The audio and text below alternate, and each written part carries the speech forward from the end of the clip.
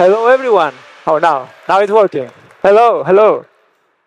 So, as I was saying, I'm incredibly grateful and excited for being here in this first edition of Rails World. So, a very quick introduction. Well, my name is Jorge Manrubia. I work at 37 Signals as a lead programmer. In terms of Rails and open source, I'm the main author behind Active Record Encryption and its companion gems, such as Console 1984. And since this is a Rails conference, you might find interesting a series of articles I'm writing on how we do Rails at 37 Signals, which is called Code I Like, and you can check it out in the company's development blog. So, Turbo. I'm going to start telling you about my favorite Turbo feature. And this is the foundational idea. This is the idea that when you're going to render a web page, if instead of loading the new content in a new HTML document, you replace the body of the existing document, you get a much faster operation, because you don't need to reprocess all the JavaScript and CSS code. And you can combine that with handling the URL change and the browser history under the hood to get a seamless, much faster navigation. And you know what? It took me a long time to appreciate this idea. It took me years. And I know because when TurboLinks was released in 2012, when David made the announcement, I remember feeling incredibly disappointed. I remember feeling like they were aiming at the wrong target, because back then, I believed that the single-page application paradigm was kind of the future and kind of the right approach for a wide variety of applications. So I was convinced that Rails was going to provide some kind of answer in that space. And the answer I got was kind of a middle finger answer with TurboLinks. So anyway, I pursued my vision and my opinions. And after many years of fighting with JavaScript, after a lot of battles, after trying many different approaches and frameworks for solving the same problems, when Rails announced Stimulus in 2018, I revisited the whole proposal from Rails, and a lot of things clicked for me, which is a common thing in people that came to appreciate Hotwire and Turbo. A lot of things clicked, and in particular, the full body replacement idea clicked hard. And back then, in 2018, I wrote an article with a bunch of reflections about the single-page application paradigm that I think essentially most of the points I made there are totally valid now, 5 years later. So, when we are talking about the front end of web applications, if we just focus on programmer happiness alone, I believe that the best programming model we found is the traditional HTTP request full page response programming model. The very boring and not exciting model that Rails nailed in version 1. I repeat, in terms of programming happiness, I have never seen a better programming model than that.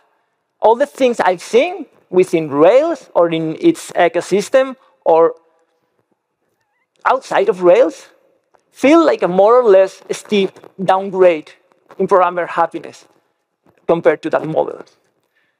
And the reason, I believe, is that this model presents two interrelated characteristics. It's very simple, and it's incredibly productive. You can think of your application as a set of standalone screens. You can focus on the initial rendering for those. which is a well-solved problem in Rails. And then you can reuse that work for handling your interactions. Like when the users submit a form, when they press a button, you can just re-render everything again. And that's incredibly productive. To me,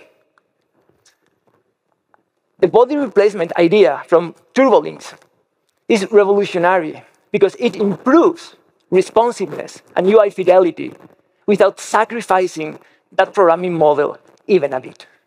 And that idea of putting programming happiness first is, to me, is one of the Rails doctrine pillars, the first one, optimized for programming happiness. But in the front-end space, is alien-level rare. Like in the front-end, we always chase capabilities, and then we try to build programming models to make those capabilities fit in. Here, we are saying, OK, no, the programming model comes first, programming happiness comes first, and then we are going to see how we can make things faster. Now, of course, the full body replacement, there are scenarios and situations where it doesn't give you the UI fidelity you want.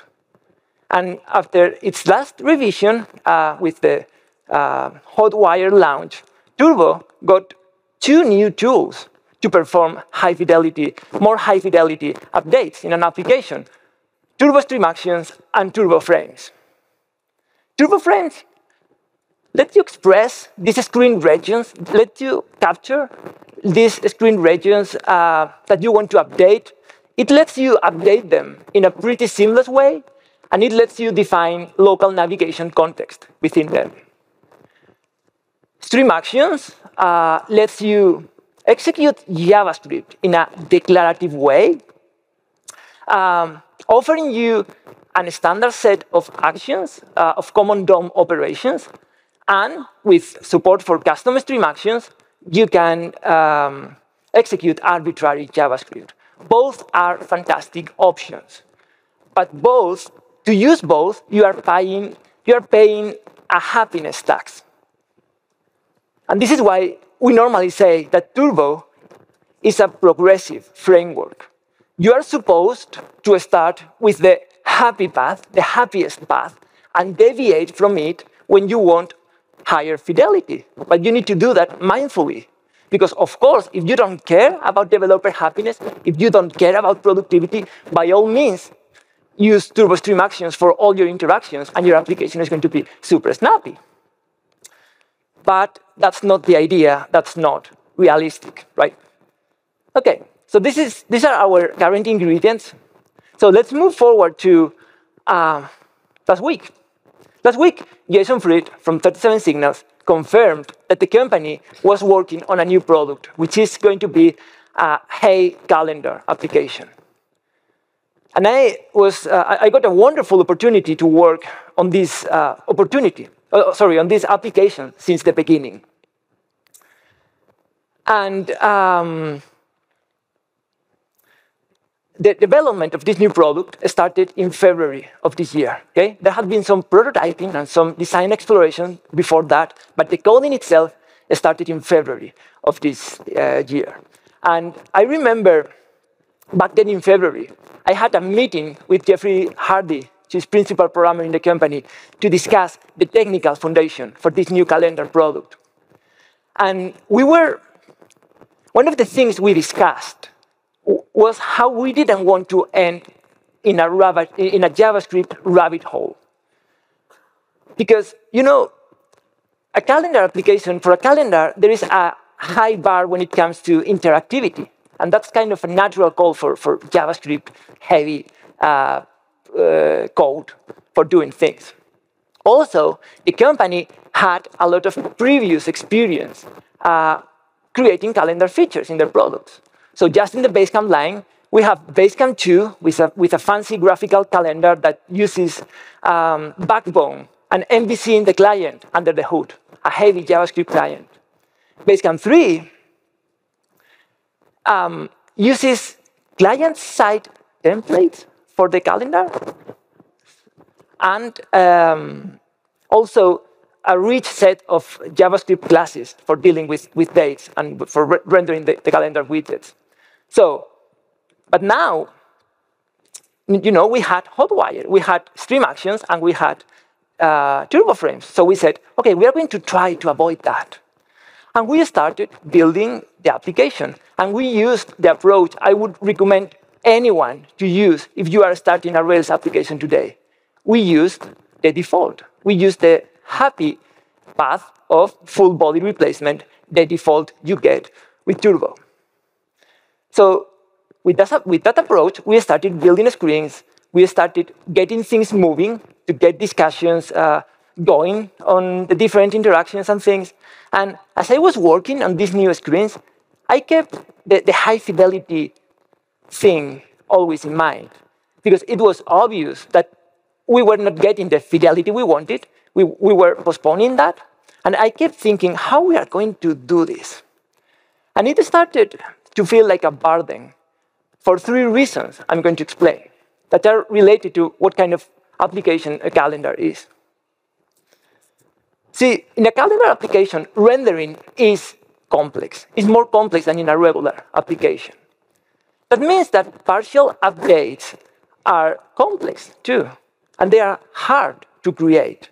So in a calendar application, you have kind of a 2-dimensional canvas where things can take either a little bit of screen state or a large amount of screen state. How you render some elements can affect how you render other elements because they overlap.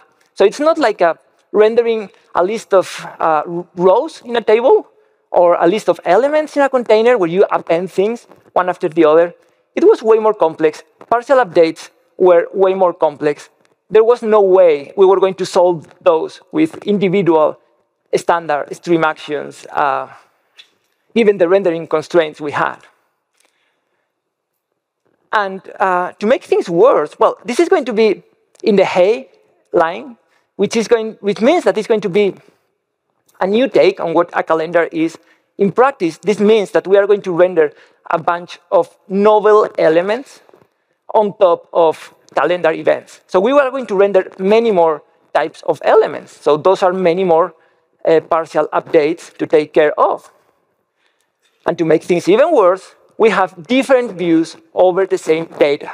That means that we had an explosion of partial updates, really a burden when I was thinking about how the hell we are going to do this with turbo streams.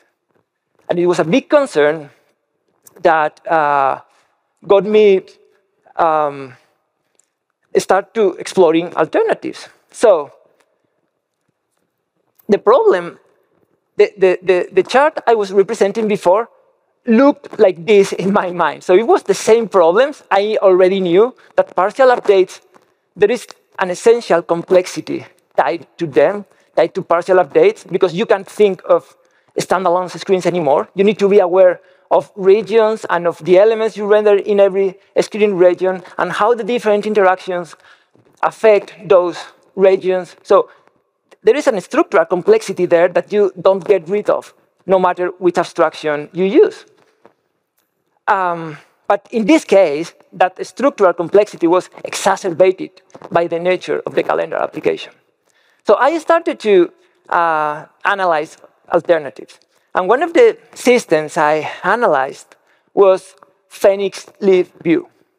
Phoenix Leaf View, from the Elixir world, well, it has a pretty novel approach to everything, but focusing on the fancy rendering and super sophisticated rendering pipeline that it uses, at the end of it, there's a library called morphing that they use to express DOM changes. And morphing is a DOM tree morphing library. And this is how I got curious about morphing and about whether this could solve our problems. The idea of DOM tree morphing is simple, and it's better understood with an example. Imagine that we have the DOM tree on the left, which says hello world, and we want to render hello Amsterdam. So the regular rendering approach would be, okay, we're going to replace one tree with the other. Okay? So when you morph one tree into the other, what you do is to apply a minimal set of changes for mutating the input tree into the desired state. So in this case, we could achieve what we want if we change the content of the text node world. We replace that content with Amsterdam, and we leave the rest of DOM elements untouched. So when I learned about MorphDOM, the first thing I did was, okay, I'm going to plug in into the calendar prototype we have. And I was blown away by how good it felt. For me, it was, oh my God, this is absolutely amazing. And I remember thinking, oh my God, this is a much faster way of rendering HTML. But the thing is that when you profile morphing, it's not faster just because browsers are so crazily fast at rendering HTML. A modern browser is incredibly fast at rendering whatever amount of HTML you want. But morphing, the thing is that it felt incredibly better in the scenarios where I was testing it.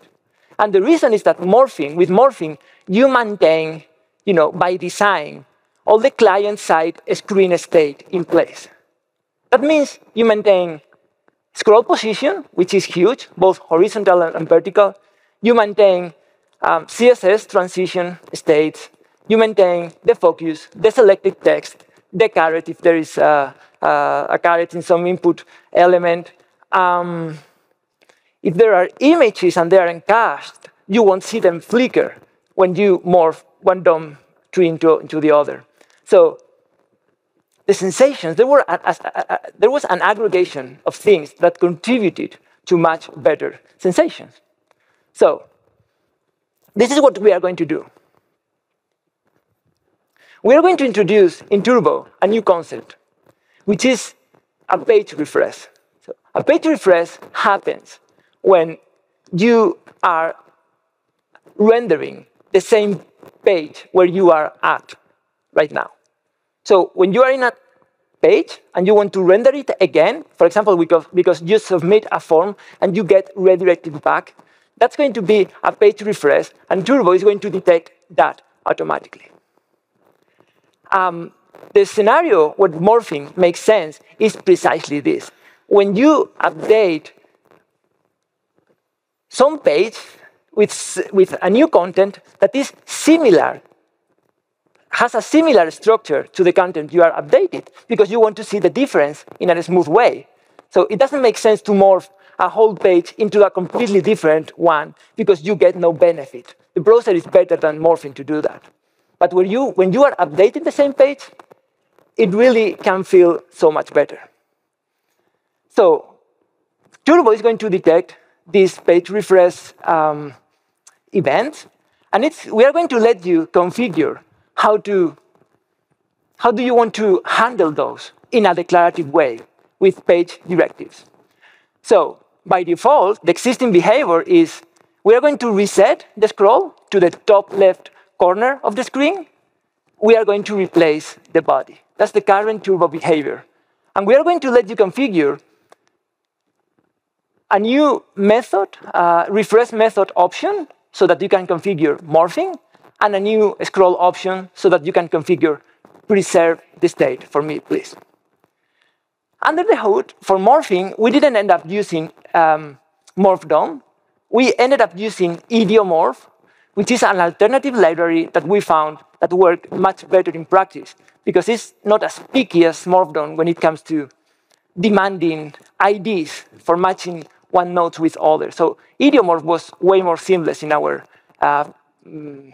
tests than MorphDOM. So we are going with Idiomorph, but that's like an implementation detail. And we are going to offer a Rails helper so that you can configure this in a more concise way. So I'm going to show you a video of the card table that David already showed in the keynote. I want to make a point about the card table. Card table is It's a feature from Basecamp 4. It's a canvas feature, highly interactive.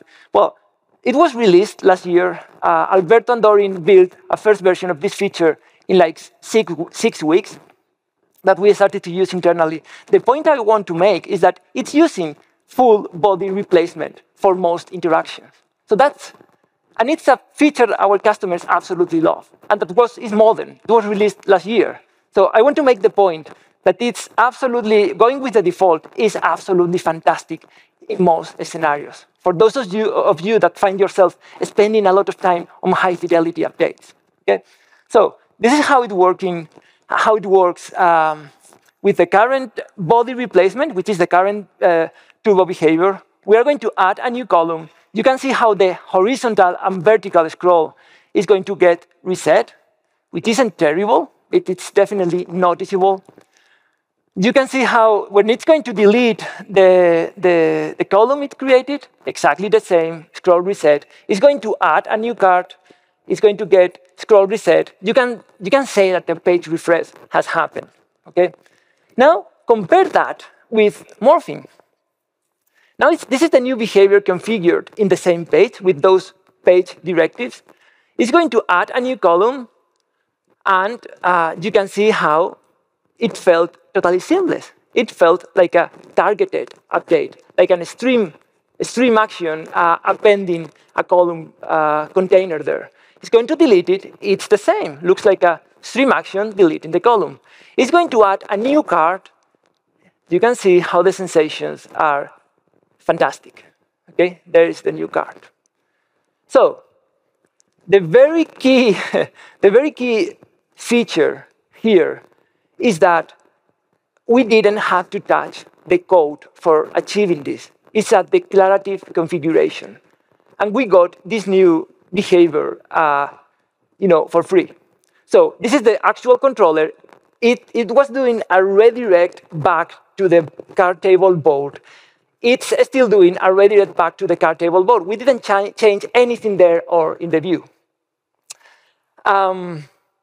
So this is the key feature. You get a behavior that might remind you of getting a turbo stream action behavior, but you get it for free. That's the whole thing. Because of course we could do this before with stream actions, but the key benefit is not having to create those. Okay, now let me talk about broadcasting changes. Broadcasting changes is about when something changes in your server and you want to communicate that change to the existing browser sessions using your application, you can broadcast a change so that the browsers reflect. So for example, in Hey, when an email arrives, we want to broadcast that change to the customer so that they can see the new email appearing without having to reload the page. So right now, Turbo supports broadcasting changes with stream actions. Okay, you can render a stream action when responding to an HTTP request, or you can broadcast a stream action through WebSockets to push it through WebSockets into the browser. So what was the problem when I was thinking about broadcasting changes in the new calendar application? Exactly the same problem I had with the partial updates. Each stream I wanted to update was going to be a lot of hassle because the rendering was complex. And I had an explosion of broadcasting actions to do because we had many elements and many views. So again, it felt like a burden, the same burden I had with partial updates. So this is an example extracted from the current broadcasting system in the card table to try to explain what I mean with this complexity. This is from the card table, so this is real. This is what's running in production. With the streams, you need to get like the individual models, for example, cards and columns. A column contains cards in the card table, and you have to get every event, such as, for example, changing an assignee in a card, creating a card, removing a column, and you need to stream the specific DOM action that you want the browser to execute in order to reflect that change live. So we found that this page refresh with morphing technology was offered an excellent opportunity to vastly simplify this. So this is what we are going to do. We are going to introduce a new standard page refresh action. And we are going to let models to broadcast that page refresh action so that when browsers receive that stream action, they are going to reload the current page. And thanks to morphing, that refresh action is going to feel smooth and perform as I showed before, keeping a screen state and with all the benefits we want. In the case of the card table, we placed that action at the board level, which is at the top of the hierarchy. And we are relying on the touch-through declarative configuration in the containment associations that we were already using for caching, for DOL caching, so that changes in the contained models bubble up and end up affecting the board. In practice, what this means is that this is the code we needed to use. Again, we are going to have helpers for this in the Rails Turbo gem for the whole broadcasting system in the card table. We were able to replace like 100 plus lines of code with this. This was a tremendous conceptual simplification. And you can see how it looks. So on the right, it's going to perform some actions, such as sorting a card. You can see how the left screen gets updated. It's going to make some assignments. It is scrolling up and down to show how smooth that is. No interruptions. You just get the new elements appear. It's going to rename a card, and you can see how it gets renamed. And now this is very interesting. It's going to add new steps to a card. Those steps are going to get reflected in the other board. Now, it's going to complete them. You can see them completed. It's going to stop watching the board, and that's going to be reflected. So those two last examples are very interesting because those are broadcast operations that are not supported in the existing production version. And they are not supported because with stream actions, when you work on broadcasting stream actions, each stream action requires work. So naturally, what you do is to focus on the K interactions, on the K broadcast operations, because you can cover everything. With the model I presented, this is inverted. You get everything by default. And you actually, if you wanted to exclude things from being broadcasted as page refresh actions, then you would have to work. So tremendous conceptual simplification, and you get more with way less code. OK. So we are going also to reuse the data turbo permanent attribute that Turbo already presents. We are going to keep its semantics, which means maintain this container in the page. But of course, we are going to change the implementation to make this work with morphing. Sometimes you want to mark DOM elements, certain DOM elements, so that morphing doesn't touch them. I'm going to show you an example to explain how this works. Imagine that on the left side, I opened that menu. And now on the right side, someone edited like the name of the column. You don't want to get the popover to close because someone renamed and the page refreshed. So this lets you achieve that, like to keep certain elements from disappear or from being changed when a page refresh happens. And finally, there are scenarios, there are situations where you want to load additional elements in the page after the initial load. A typical example will be pagination. So you might want to, load the initial screen, paginate new elements, act on the new elements, and get a page refresh. In that case, you don't want to lose the new sections you loaded dynamically when a page refresh happens. So we are going to introduce this new attribute, value, refresh, reload, with turbo frames, so that if you have turbo frames with a source attribute and with that attribute flagging them, when a page refresh happens, those turbo frames are going to be refreshed too, and they are going to be refreshed with morphing, if that's what you have configured. Okay? This is what we are using in the calendar application for pagination. I won't show the calendar today, but I will be happy to elaborate on this in future documentation or blog posts. So, to recapitulate, we are going with a minimal declarative configuration. Turbo is going to detect page refreshes automatically, and you will be able to configure how you want to handle them. You will be able to choose morphing and scroll keeping. We are going to reuse the data turbo permanent to flag sections as please don't touch these sections when you are morphing the page. We are going to introduce a new attribute in turbo frames so that you can reload turbo frames with morphing when a page refresh happens.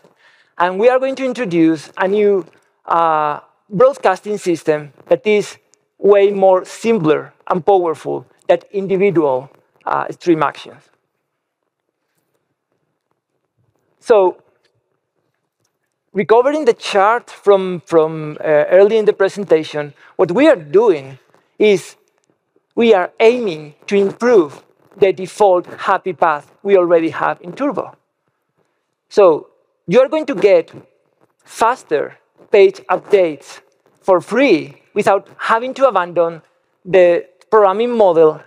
I think, in my opinion, is the best we found so far, which is make a controller request, render from the programmer's perspective, I'm going to render a full page from scratch. Okay, you want to make that perform smooth? Great. But for me as a programmer, I'm not thinking in partial updates. That's not a concern I have. So, so far we've validated this with a gem that we have been using in the calendar application internally, that we are already using internally. But during the last weeks, we've been working on upstreaming this to Turbo. So Alberto from 37 Signals has now, during this presentation, opened a couple of pull requests in Turbo and Turbo Rails upstreaming all this stuff. So you are invited to check it out, trying it with your applications, and provide feedback, and let us know how it goes. And finally, to conclude, I want to make a couple of points. I think the front end is an exciting space.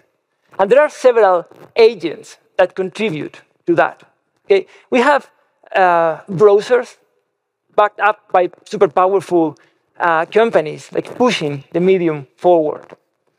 We have a lot of smart folks all around the world trying to find new things and trying to push things forward, both in terms of technology and in terms of how we are going to program that technology, looking for improvements that everyone can enjoy. And of course, we have standards trying to harness all this innovation. But the thing is, I think there is a double-edged sword in the front end, which is that it's very easy to create shiny things that look amazing at the demo level when you are writing a blog post, when you are, showing locally how something works, but when you apply at a general application, at a real application, they fall apart. And I'm remembering the case of React. When React became mainstream, I remember there was a demo many years ago about a dashboard with dozens of widgets. And it was showing how you could update those widgets several times per second, and it was super smooth. And it was actually proving how amazing this idea, the innovation of the the virtual DOM diffing technique that React popularized. Okay, it was tremendous innovation. But I remember thinking back then, because I was already seasoned enough in single-page application issues, I remember thinking, where is the programming model? I mean, this is not solving even one of the problems I have as a programmer. So I think that with Turbo, we have a treasure. I really believe that with Turbo, we have a treasure. The problem is a treasure that you only appreciate when you experience like the bad. It's very hard to appreciate Turbo as a newcomer. With Turbo, we have a fast way of rendering applications. Like it solves the problem of the initial rendering very well, which is something that, as you know, React is still trying to figure out. We have a default path that we get by default, which is seamless, and that it offers great responsiveness. And I believe we are making that path better today. And then we have fantastic options for performing high-fidelity updates with stream actions and turbo frames. I do expect that with the morphing improvement, stream actions are going to become less necessary, but they are not deprecated by any means. But hopefully, they're going to be less necessary. So for the future, my expectation, I don't know how the future of Turbo is going to look. I'm all about innovating. I hope we can keep pushing cool things into Turbo. But I hope we do it at the service of programming happiness. So let's innovate, but also let's simplify, let's unify, let's make things more seamless. So let's keep programming happiness running the show. Thank you so much.